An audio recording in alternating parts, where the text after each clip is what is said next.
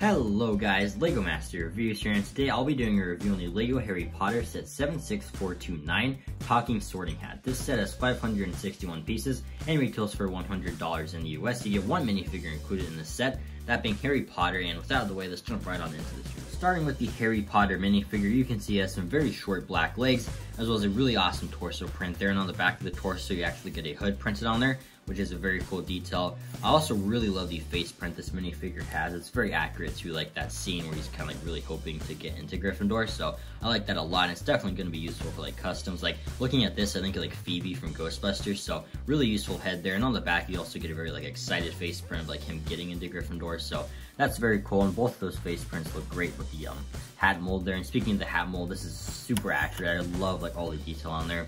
I don't believe it's exclusive to this set. I believe it has come in other Harry Potter sets, but still, it's a fantastic mold and super accurate to the movies. Overall, I think this is a really solid Harry Potter minifigure, even though I believe the only thing exclusive on this minifigure is the face print. I still don't have this like sorting hat mold in my collection yet, and I feel like if this is a Marvel set or like a Star Wars helmet set, it definitely wouldn't include the minifigure, so really nice to see him included here, and I'm very happy with it. Before I take a look at the hat, I wanted to take a look at this really cool stand included here. You can see, get these very nice tiles with all the different like house logos, which is really nice. And these are actually all printed, which is just really cool, and it definitely makes the high price tag of this set feel a little bit more worth it.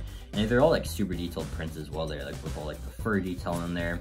Like all of it just looks amazing, and I really like how there's studs in front of each of them, so you can put like Harry in front of Gryffindor, have like Cedric Diggory in front of Hufflepuff, and like Draco Malfoy in front of Slytherin. So I really like that as well. You also get this very nice gold outline where the hat will go, and I also really like how these gold like kind of like details in between these slope pieces too. I think that's very nice, and overall it's just a much more high quality stand than you would see in like a normal helmet set, and the fact that these are printed is very nice. Now taking a look at the Talking Sorting Hat, you can see you get a very nice sticker on the side there with some stitching detail. You also get this sticker here, which looks great.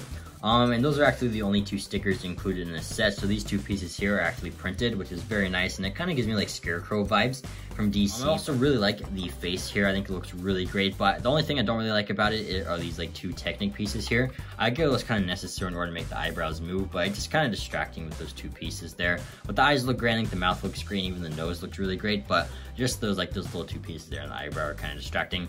Other than that though, you can see you get this very nice mold up here that actually kind of like makes the entire mouth move, but this mold here itself looks really great. I'm not sure if it's new or not. I don't think it is, but it does look really great, and it definitely works here. And when you move that down, it actually makes the hat talk. So that's really nice. Another way to make the hat talk is actually down here, and you hit this piece, and when you do, it makes the hat talk, which is really nice. You can see there is a lot more colors down here, but when you have the stand on there, you really can't see it. And even if you don't have the stand, like you're not going to be displaying it like that, so it's really not that big of a deal. Other than that though, like the sides of the hat aren't really that detailed, but you can see you get this like nice kind of like rock piece here, which is like a really like creative use of that, because normally this is like a rock or like boulder piece, but the fact that it's being used here is really great. It kind of gives a set more of like a rugged look. It's also used on the other side, which is very nice, and you do kind of build these pieces here, like this one's pointing up and this one's pointing down. Once again, it kind of just gives it a bit of like an uneven look, which is really cool and creative. But yeah, the other side is basically identical to the other side, other than like that sticker there, but those are really cool. You have that same rock piece, and on the back of the set you can see you get these two pieces here that are actually movable, so that's nice. You can also see these hinges there, and when you move that down, you actually get a look at the new sound brick, which I believe this is the first set to include it, which is really cool. You can actually move this down, it actually moves the brick, and that's kind of how the whole like set talks. So I'll show you, like when you move the top, you can see this brick moves, and when you do that,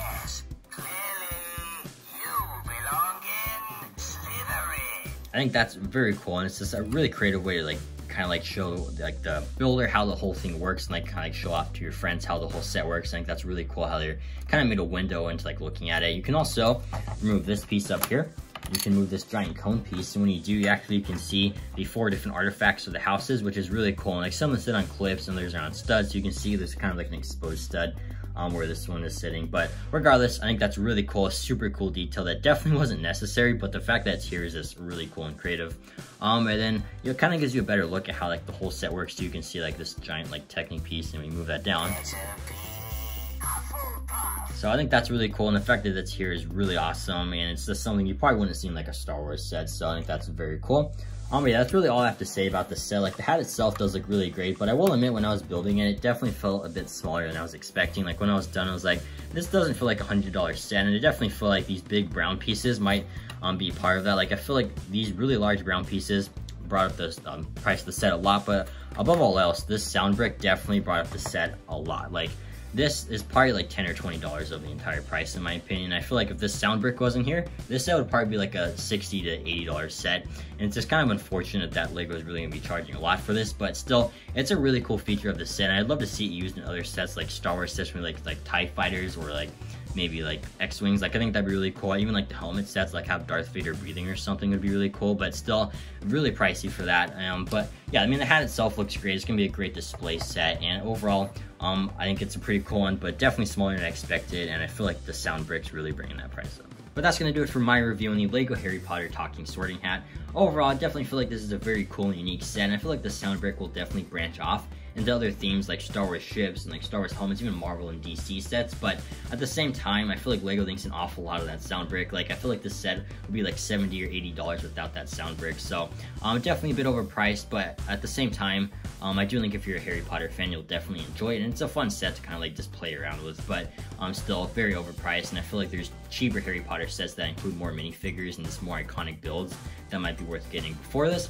And I feel like if you're not a fan of Harry Potter, you definitely won't enjoy this set. But let me know in the comments down below what you think of this set. I would personally give it an 8 out of 10. It's definitely worth picking up, but on a sell. But again, let me know what you think of it in the comments down below. And thank you so much for taking the time today to watch this video. I truly do appreciate it, and I hope you enjoyed this review, and have an incredible day.